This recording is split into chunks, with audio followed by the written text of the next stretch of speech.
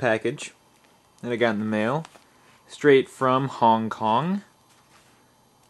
Got it off of eBay, $11, free shipping. It took 14 days to get here, so it's quite a while. As you can see on the customs label, it is a gift, and it is a joystick. Chinese people. Alright. What do we have here? The EasyCap. USB. Audio. S-video composite. Video. That goes there. USB extender cable. Infinite loop. This is pretty useful because the EasyCap is big and it might block other USB ports.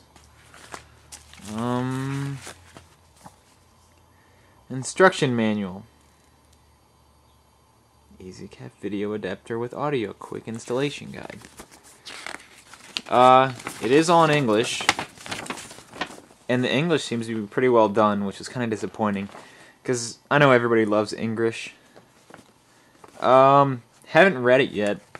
You probably don't need to read it, but you could. Don't know what it says.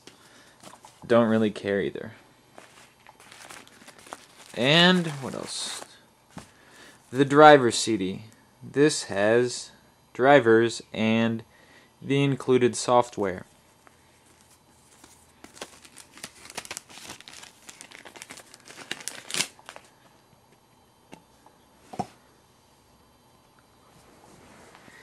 Ugh.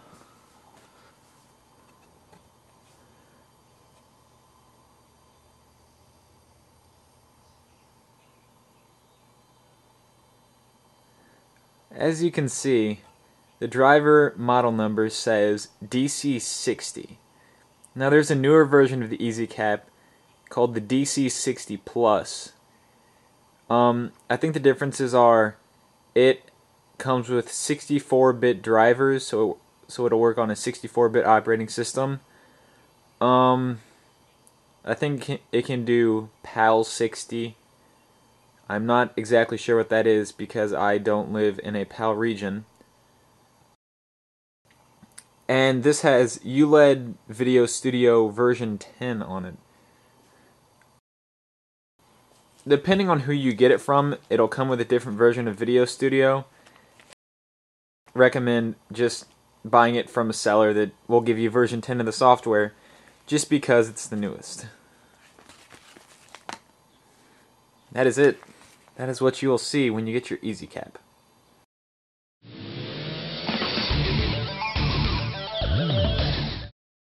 Alright, there are a few different ways you can hook up your EasyCap. If you're using it to convert a VHS or something similar to that, then you can just plug the VCR or your camcorder or whatever directly into these. And then just plug it into your computer and you're good to go. But if you want to do video games, then you have some other options that you might want to consider. The first is just to plug your video games directly into the EasyCap. I have S-video cables for my Wii, and I'll just plug in the audio, both channels, right channel, left channel. And as you can see, they're S-video cables. And you don't have to use both of these.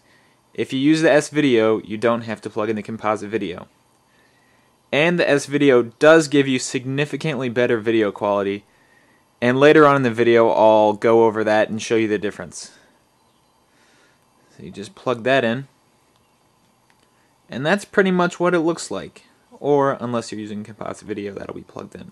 Alright, that is one option. If you do this, you'll be playing the video game on your computer screen, and there can be some delay. I go over that later in the video, so you can fast forward if you want.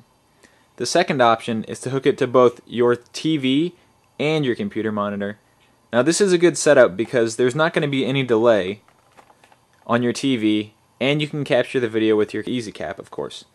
There are two ways to do this. There's the right way and the wrong way. The right way is to get a video distribution amplifier, which I don't have. It's a device that has one video input and a bunch of video outputs, and it actually boosts the signal so that there's no signal loss, so that you can send it to multiple sources.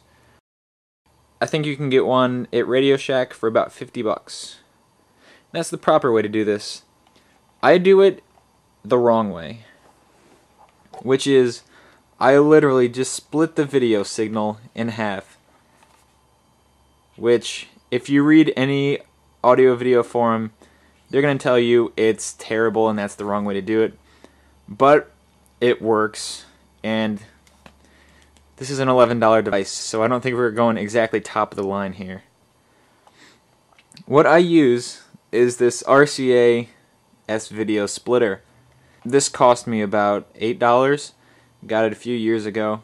You can have multiple inputs and then plug that to your TV and you select which one with these buttons. But we can use this in reverse. If we reverse this, I have my Wii right here. If we reverse this and have the input plugged into the output spot, oops, that's the wrong cable. Just plug in that, and then the S-Video. S-Video is always a pain to plug in.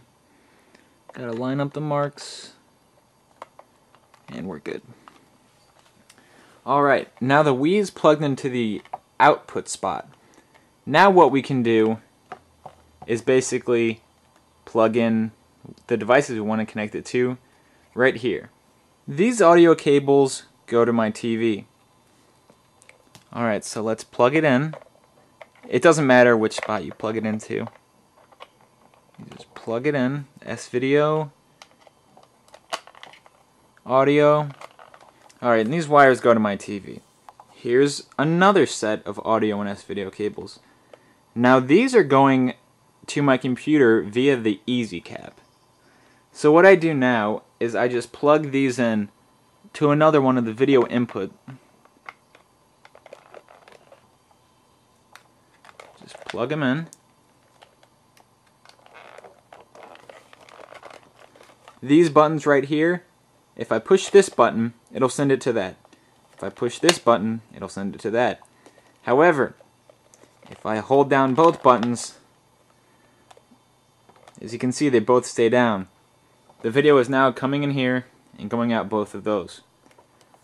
It is effectively splitting it in half the wrong way, but it works. You can do it. Here you can see that both the video and audio has been split. You can see the same thing on both the TV on the right and the computer monitor on the left. And you can also see that there's very little video delay, but there is a little bit of audio delay.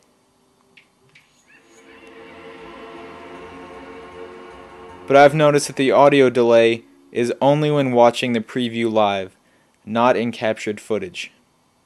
The physical installation of the EasyCap is really simple. It's just like everything else we've been doing. You just connect the cables. Make sure you have the S-Video lined up. There we go. Plugged in. Now all that's left to do is plug the EasyCap into an available USB port. Or, the way I like to do it, I use the USB extender. It gives me a little bit more slack with the cables. And as you can see, as soon as you plug the EasyCap in and it has power, this green LED lights up. To install the software side of the EasyCap, open your DVD drive and put in the driver CD.